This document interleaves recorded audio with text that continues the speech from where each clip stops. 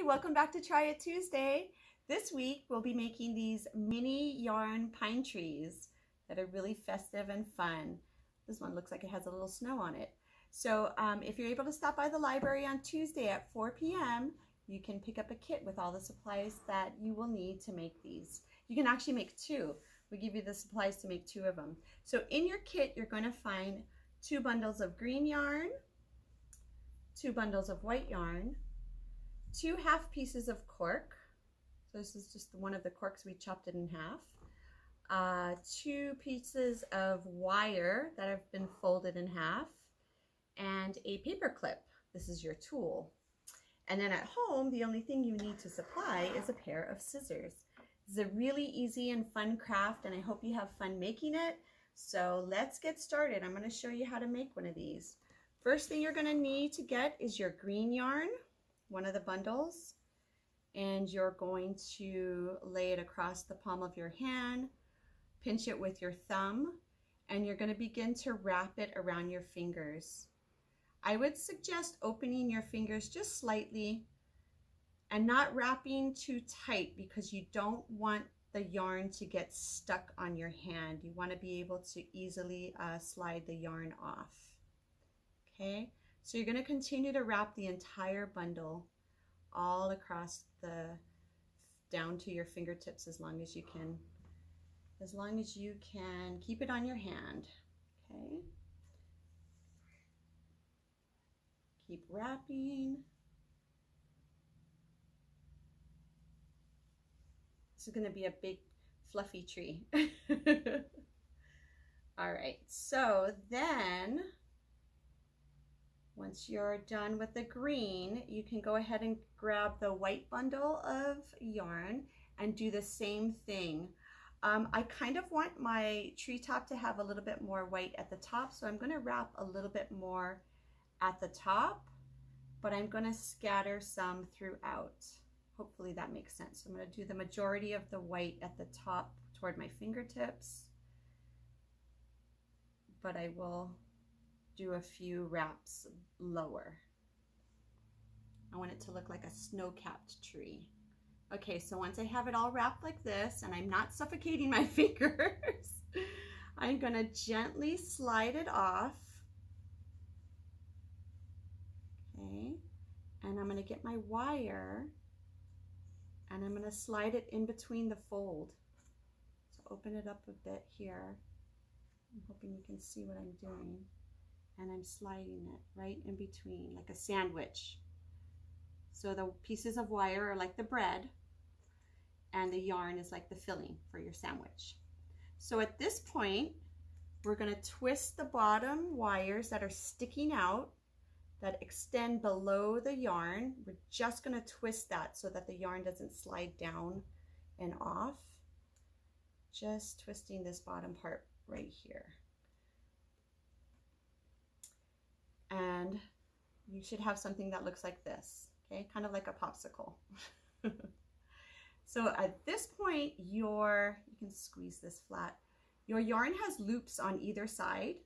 We're gonna go ahead and we're gonna cut those. So we're gonna get our scissors and we're gonna cut up the side,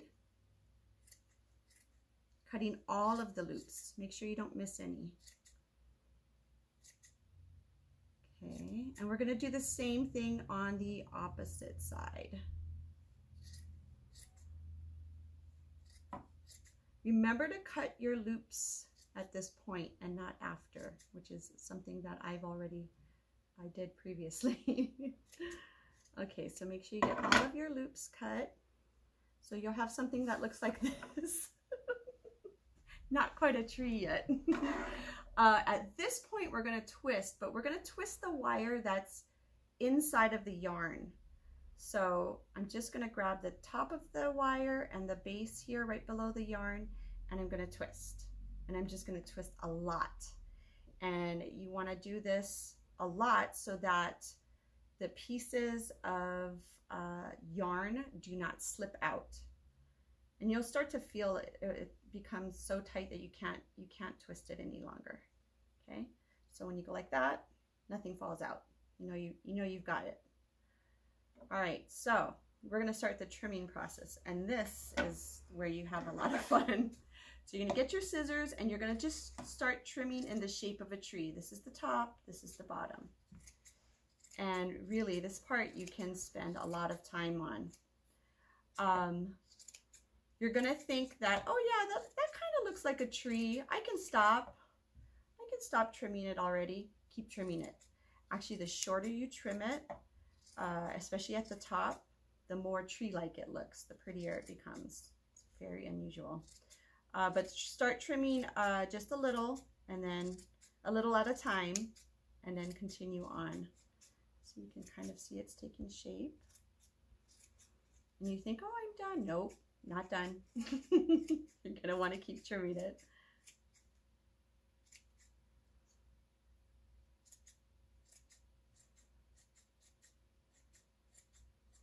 And really, this is the most fun and relaxing part. I could do this for a long time, but I'm not going to do that on the video. All right, so once you're happy, I still would keep trimming this, but once you're happy with the shape of your tree, and you can always go back and make adjustments after. Once you are happy though, you're gonna get one of your corks. See, look at all of this that I've cut off. You're gonna get one of the corks here. That's going to be your base. So we're going to cut off some of the excess for your stem. I'm going to make it about that tall. And then this is where the paper clip comes in. This is your tool. So if you open it up, place your cork down and kind of create a hole for the wire to go in. It makes it easier to insert the wire because the wire is thinner than this paper clip. Get your tree and slide it down into its base. I think it's a little tall, so I'm actually going to trim the wire a smidge more. Like it a little closer. And there you have it. Oh, see, I'm going to trim him again. I just found a few more. There you go. And there you have your little mini pine tree. And you can have him with his friend. And you can go ahead and make a second one. We've given you supplies to make two. I hope you had a great time joining us making your yarn pine tree, and I hope to see you in the new year. Aloha!